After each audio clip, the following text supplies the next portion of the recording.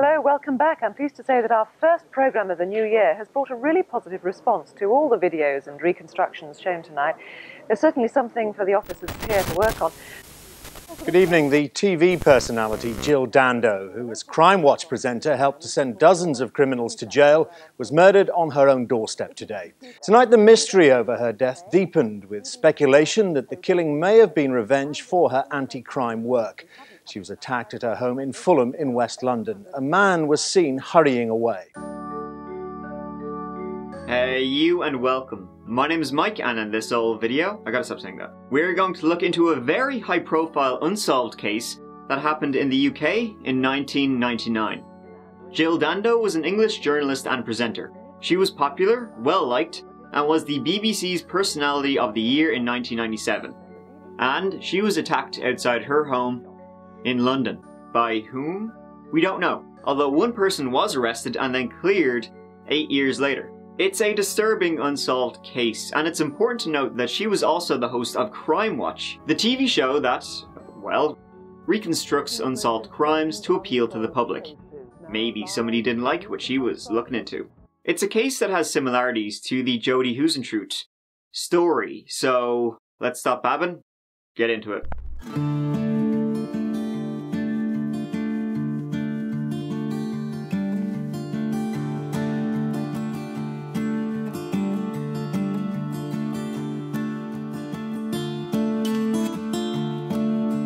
Born on the 9th of November 1961, Jill Wendy Dando would go on to become one of the most famous faces in Britain. She grew up in Weston-super-Mare, Somerset, a town which still has her on their website.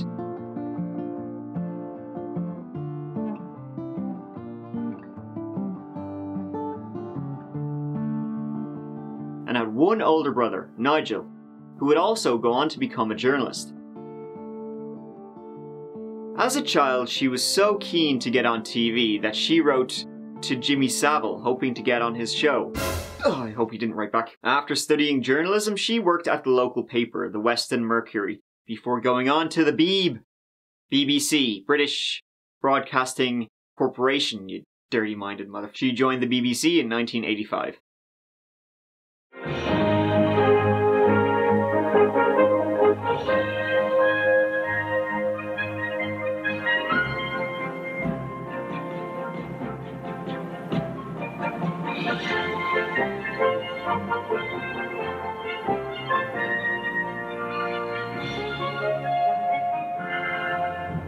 Good morning from Jill and me. The time now is 7 o'clock. You're watching Breakfast News from the BBC. The storms which have battered Britain for the last 3 days are subsiding. Now the task of clearing up and counting the cost can begin.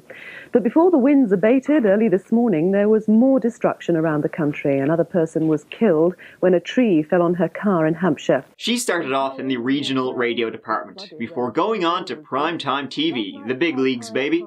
She would go on to host breakfast shows, the 1 o'clock and 6 o'clock news, travel programme Holiday. Time to pack up your cares and woe now. BBC One's going on holiday with Jill Dando.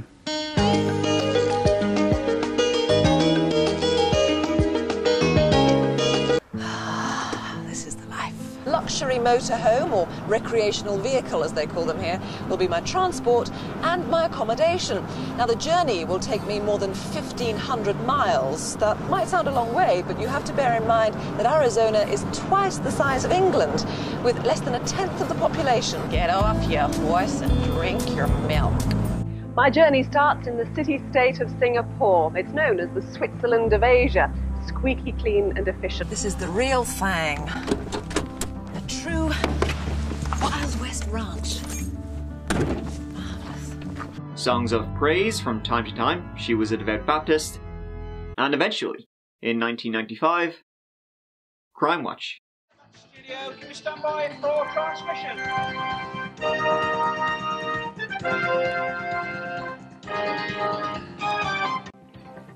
Britain's most important unsolved cases. Now live, you can help solve them. And now to the murder of a tourist. This would attract 14 million viewers during her time on it. Jill's last episode of Crime Watch aired 6 days before her murder. Her own murder would later be featured on a subsequent episode. I hope the case of what happened to Mike is not a future That Chapter episode. Jill was described in her obituary as a broadcaster with a feel-good factor. A kind person, the girl next door. She was a habitual winner of opinion polls on the person you would most like to go on holiday with, or dine with, or live next door to. Jill would be one of the highest profile BBC presenters, and had been the 1997 BBC Personality of the Year. She was booked to host the TV BAFTAs, and was also going to start a new series, Antique Inspectors, a show that had been filmed, but not yet broadcast. In December 1997, Jill met a gynecologist, Alan Farthing, who she met on a blind date set up by a mutual friend. The date? It went swimmingly. Alan, who was separated from his wife at the time, finalised his divorce a few months later. And on the 31st of January 1999, Jill and Alan announced their engagement. The wedding date was set for the 25th of September 1999. Unfortunately, this would never happen. On the morning of the 26th of April 1999, 37-year-old Jill Dando left her fiancé Alan Farthing's house in Chiswick and then went back to her own home in Fulham. Both are in London City, about 40-odd minutes apart. Now, she didn't often go to her own home. She was living with her fiancé most of the time, and she was actually in the process of selling her own house, so she was never there really. Jill reached the front door of her home at about 11:32 AM, and as she was putting in the key to open the door, someone grabbed her from behind. With his right arm, the assailant held her and forced her to the ground, so that her face was almost touching the tiled step of the porch. Then, with his left hand, he fired a single shot at her left temple, killing her instantly. It all happened in about 30 seconds from her getting out of her car. No one heard the gunshot. Now, this is according to a former British intelligence expert. The gun was placed so close to her head that the gases escaping the barrel essentially exploded inside her head and covered up the gunshot. This also proved to prevent the assassin from getting any blood splatter on him. Her body was discovered 14 minutes later. She would be rushed to hospital, but was dead on arrival. Now, two neighbours saw the gunman making a hasty departure from the scene. They described him as a white man, well-dressed, dark hair, solid build, wearing a dark Barber-type jacket. It's thought that he also had a mobile phone. As you can imagine, the hunt for whoever did this, it was big. It was a big deal. Jill Dando, known and loved by millions, has been brutally murdered. The 37-year-old presenter died in hospital after being found shot through the head on her own doorstep. Jill Dando shot dead. Was it an underworld killing? Tributes from colleagues, friends and relatives tonight. Good evening. The TV personality Jill Dando, who as Crime Watch presenter helped send dozens of criminals to jail, was murdered on her own doorstep today. Ever since Crime Watch started, we've closed by saying, don't have nightmares, do sleep well. And given Jill Dando's murder, you might think any reassurances sound hollow tonight. But the very fact her death provoked such a jolting shock speaks for itself. Jill's killing was almost unbelievable. And even though we here on the Crime Watch team have had such a bitter experience of crime ourselves now, it remains stubbornly true, even if it sounds incongruous. Her death was unprecedented, a one-off, and that crime rates in Britain are no longer rising, they are falling. It's not a perfect world, but it's not one to be frightened of either. So we say it tonight as we always have, and we mean it. Don't have nightmares, do sleep well. And what could be a better epitaph for Jill? It's lonely here without her. An investigation was launched, Operation Oxborough. However, after a year, they had nothing. Whoever did this made damn sure they left little to no evidence. The police failed to find anyone fitting the description of the killer. Was it random? It didn't seem random, it seemed professional. But it was also in a location she never really went there. So if there was somebody waiting there for her, they'd be waiting a while. Her neighbours also saw no one fitting that description in the area before the murder.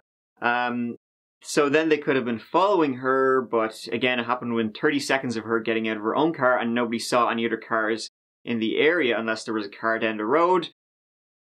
It was either random or very well planned out, using like radios to track her movements.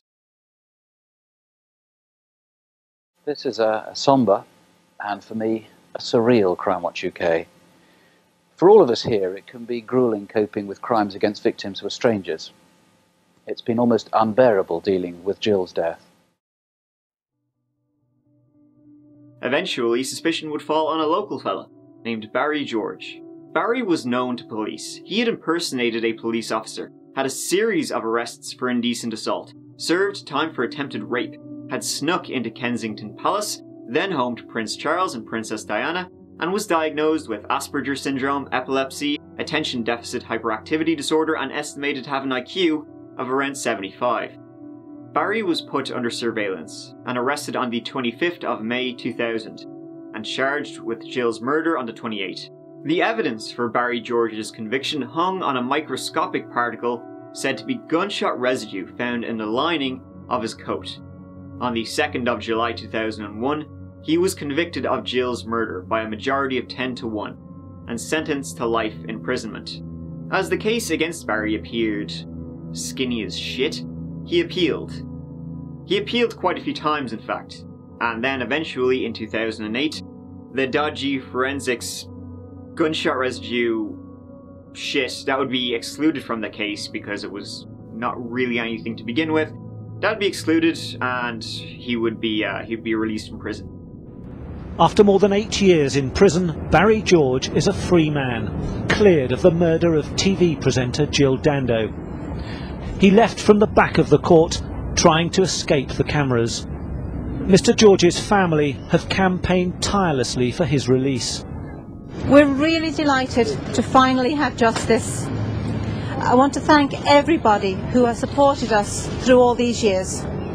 Special thanks to Barry's legal team, to Mojo, and to all of the other agencies who helped miscarriage of justice victims. A huge thank you to the jury. They obviously worked very hard to ensure they correctly interpreted the circumstantial evidence in this case. We've been fighting for many years. Now we need time to get back together as a family. We also hope that the police will now look again into the murder of Jill Dando. Thank you. And the murder of Jill Dando, it would remain unsolved. So, who could have done this? Well, the Serbian or Yugoslavian connection is one that's come up again and again and again. See, just a few weeks before her death, Jill had fronted a BBC appeal for aid for the Kosovan Albanian refugees fleeing ethnic cleansing during the Yugoslav wars. 3 days before she died, British planes had bombed Radio Television Serbia in Belgrade, which was owned by Serbian leader Slobodan Milosevic. Some 16 members of staff were killed. As thousands of people from Kosovo have left their homes and arrived on the borders of neighbouring countries. This is a massive exodus. Around 600,000 people are on the move. These refugees have been walking for days. When they arrive, they're dehydrated, hungry, exhausted and cold, and yet there's nowhere to house them. The main countries they're fleeing to, Albania, Macedonia and the region of Montenegro, are poor and they can't cope with this mass influx. That's why the Disasters Emergency Committee is today launching an appeal on behalf of 12 leading UK aid agencies. They need your help to provide food and shelter to the refugees who have nowhere else to turn. Was she killed in retribution? 2 days after she was killed, BBC News chief executive Tony Hall had to go into hiding after someone claiming to be a Serbian activist telephoned the BBC saying, "Yesterday I called to tell you to add few numbers to your list, because your government, and in particular your Prime Minister Blair, murdered, butchered 17 innocent young people. He butchered, we butcher back. The first one you had yesterday, the next one will be Tony Hall. Goodbye." The voice was guttural, with a mid-European accent, exactly like whoever did that really good impression sounded. How true this is, we don't know, but journalists in the Balkans had a bit of an ill history of being killed in exactly the same way Jill was. What are the odds? There were also crimping marks on the bullet, as the cartridge case was tightened around the bullet. That was slightly irregular, which suggested that the bullet was handmade, perhaps a hitman's trademark. However, no solid evidence has ever been able to prove a Serbian connection.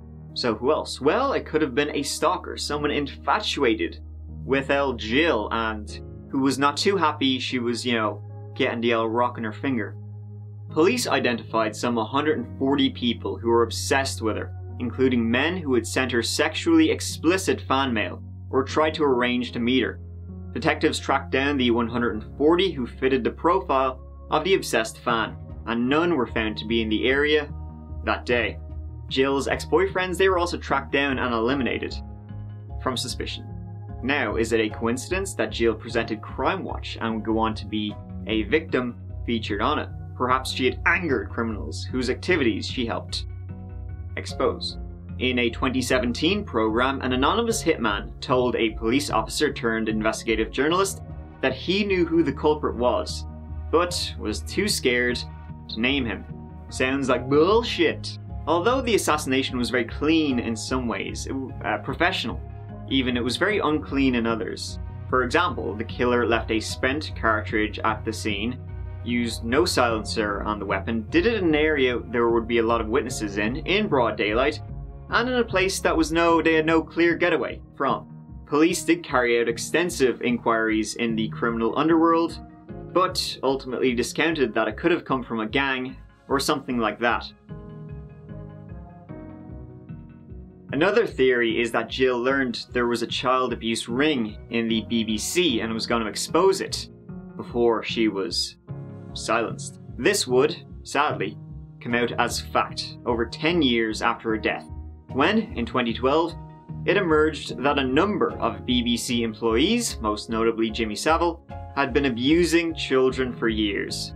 Honestly, it seems to have been a widely known secret in the BBC, but who knows if she was killed for it. The revelations of sexual abuse by Jimmy Savile we've heard so far, and that are still coming into the police, are awful. As the Director General of the BBC, I have made clear my revulsion at the thought that these criminal assaults were carried out by someone employed by the BBC, and that some may have happened on BBC premises, as well as, we now discover, in hospitals and other institutions across the UK.